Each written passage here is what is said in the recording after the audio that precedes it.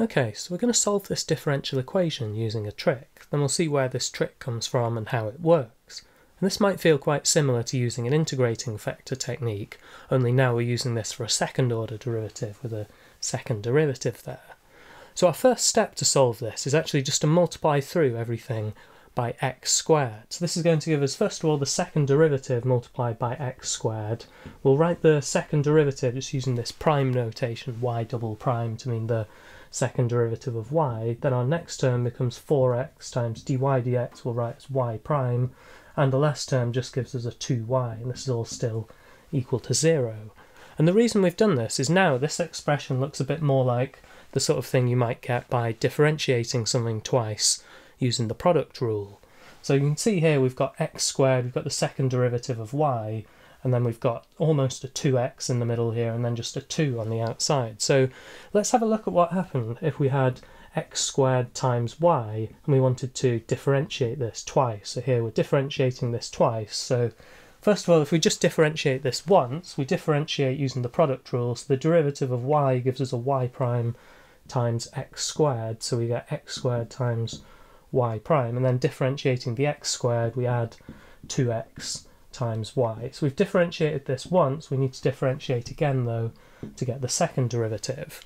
And now differentiating this first pair of terms using the product rule again, we get x squared times y double prime, and then differentiating the x squared terms gives us a 2x y prime, and then we can do the same with this term here, so we get another 2x times y prime from differentiating the y. So another 2x times y prime, and finally differentiating the 2x just gives us 2 times y, so plus 2 times y. And then you can see this is actually the original expression we had here. So we've got our 2xy prime plus another 2xy prime is equal to our 4xy prime. So then we can conclude that this second derivative is actually equal to the left-hand side here. And this is really useful now because we can say that the second derivative of x squared times y is just equal to 0. And this allows us to solve the differential equation. We can just integrate on both sides now. So integrating once, we get x squared times y. Just the first derivative of this is going to be some constant, which we can call a. And then when we integrate on the left-hand side here, if we get another constant there, we can just absorb that into our a on the right-hand side, so we don't need an extra plus c here. And then if we integrate again, on the right-hand side, we're going to have now ax plus another constant, which we can call b, and on the left-hand side, we integrate this, we just get x squared times y, and any constant there would be absorbed into the b like before. So then we can read off our solution to the differential equation then, just dividing through by x squared. Y is going to be ax plus b all over x squared, or we could even write this as two separate fractions if you prefer, so we could write it as y equals a over x plus b over x squared, where a and b are some real constants here. And of course we can't have x equal to 0, but I don't think this is particularly problematic because even in the original differential equation defining the problem we couldn't have x equal to 0 there. And now to see where this trick comes from, we'll first of all look at the integrating factor technique just for first order differential equations. So the integrating factor technique works for first order differential equations of this form, where you've got dy dx plus some function of x times y is equal to some other function of x.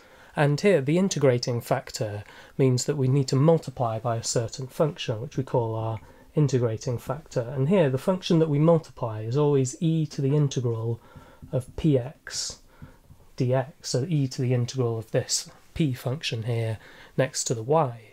So why do we multiply by this? Well, we're basically looking for what could we multiply by to make the left-hand side look like something you would get from differentiating the product of two functions.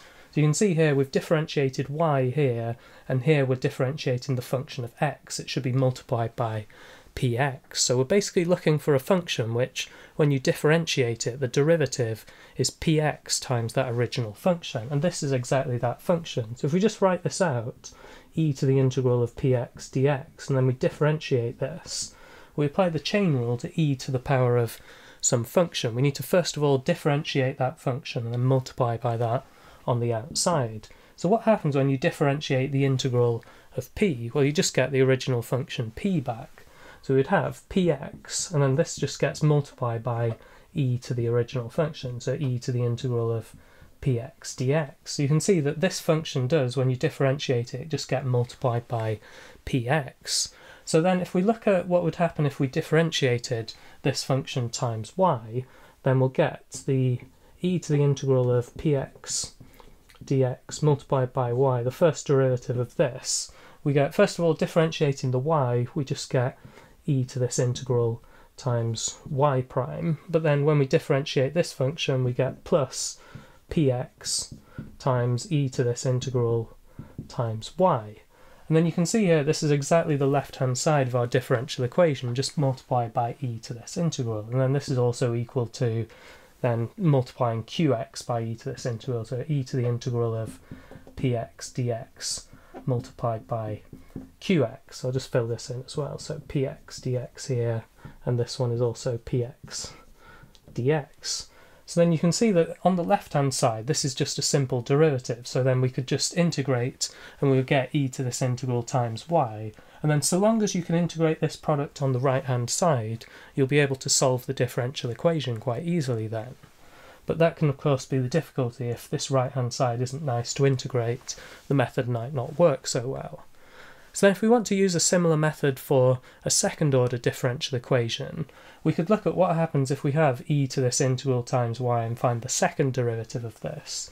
So let's write this out. So e to the integral of px dx times y, its second derivative. So we've already calculated the first derivative here, so now we can just find the second derivative by differentiating all of these terms with respect to x. So if we differentiate this product, first of all, we differentiate y prime, we just get y double prime, the second derivative of y. So we get e to the integral of px dx times y double prime, and then differentiating e to the integral of px dx, we just get p times e to this integral. So we get plus px times e to the integral of p, and then multiplied by y prime. So we've differentiated these terms, and then we've got this extra term to differentiate here as well. So if we differentiate the y, we're going to get y prime multiplied by p multiplied by e to the integral of p. So it's actually a repeat of this term here, so we can just introduce, instead of plus 1 times this, we can have plus 2 lots of this. So we've differentiated the y term there. And then to differentiate these x terms, we've actually got the product of two functions of x here, so we're going to get another 2 terms out from differentiating this using the product rule.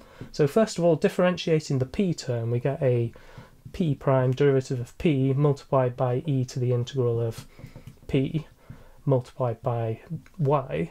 And then secondly, when we differentiate e to the integral of p, we just multiply everything by p and leave this alone. So we also get plus another factor of p, so we have px all squared times e to the integral of p multiplied by y.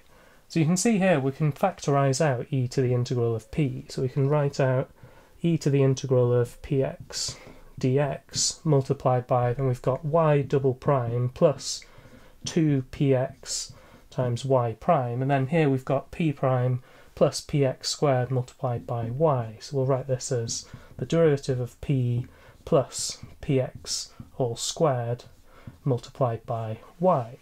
So then you can see now this is the sort of thing we're looking for. So if our left-hand side of our second order differential equation was of this form, so we want our left-hand side to be of this form, then we could multiply through by e to the integral of this p function on both sides and potentially be able to solve our differential equation.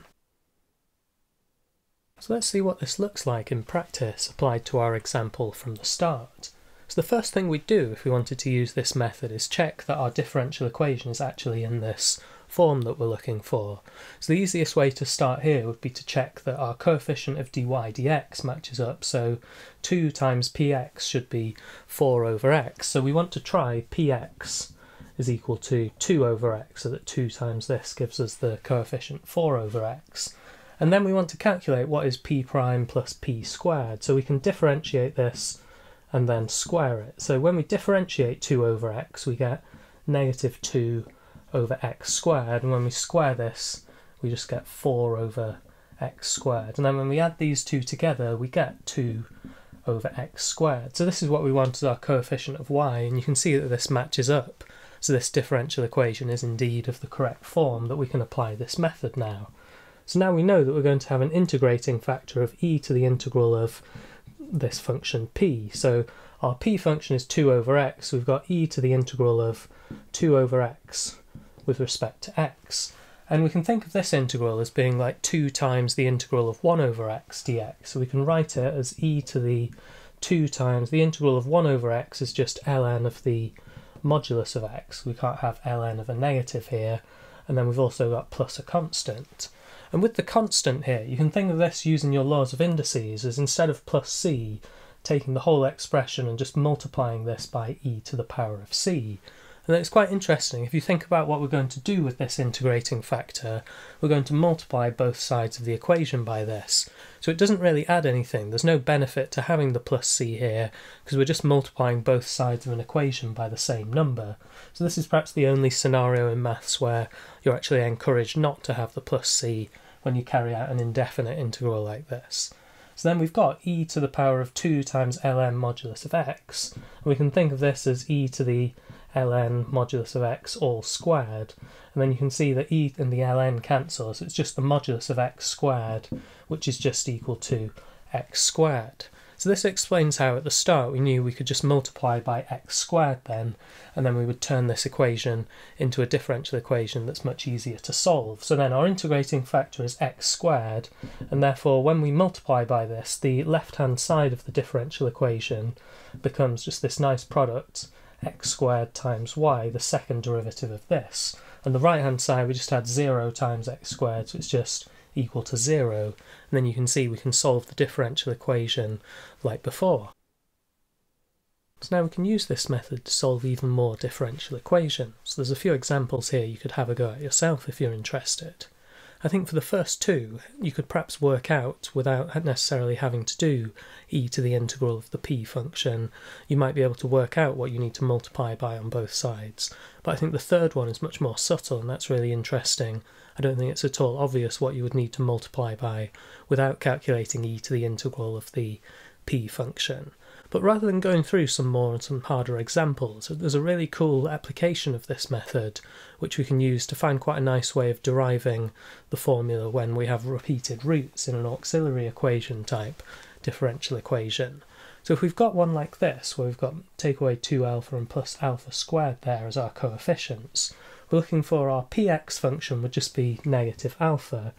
So if we've got px is negative alpha, let's just check that this is of the right form. So when we differentiate this, we're actually just going to get 0 because it's a constant, it's not a function of x. So we're going to get 0 plus p squared, so this is just alpha squared, which is indeed our coefficient of y. So we know then that we have something of the correct form, and then our integrating factor is going to be e to the integral of just negative alpha with respect to x. So this gives us e to the negative alpha x, and remember we don't include the plus c there. So then we know that we need to multiply by e to the negative alpha x on both sides. So we're going to get e to the negative alpha x times the second derivative of y minus 2 alpha e to the negative alpha x times the first derivative of y plus alpha squared e to the negative alpha x times y, and this is just equal to 0 still on the right hand side. So then you can check, you can do the second derivative if you like, if you're interested, but this is going to turn into just the second derivative then of e to the negative alpha x times y is equal to 0. And then we can solve this just by integrating on both sides. So if we integrate, first of all, we'll get a constant on the right hand side, we'll call this b, so we've still got e to the negative alpha x times y, but just the first derivative now, and any constant on the left hand side gets absorbed into this b, and then integrating again we get e to the negative alpha x times y is equal to, integrating b we get b times x plus some other constant which we can call a, and then we can just multiply by e to the alpha x on both sides to see that the solution then is going to be y equals, we'll write these the other way round, a plus b times x multiplied by e to the alpha x. So this provides a really nice natural derivation of this formula and explains somewhat where this a plus bx comes from in the case where we've got repeated roots using the auxiliary equation method. So recently I made a video on this case where we have the repeated roots, particularly looking at a few different ways of understanding where this bx term comes from, in contrast with what we get when we have distinct or complex roots. And I wish I'd actually included this derivation, because I think this gives us some more insight into what's going on. So if you look at the other examples, if we're using the auxiliary equation where you have distinct roots or complex or imaginary roots, it turns out that those differential equations aren't going to be of this correct form. So the only differential equation where we can use the auxiliary equation, and we can also use this second order integrating factor technique where it's in this form, is exactly when we have repeated roots like this. So I think this just emphasises how the repeated roots case is a really interesting special case, and then it also gives us quite a nice satisfying natural derivation we can follow to see exactly why this bx term arises then in the case where we've got repeated roots.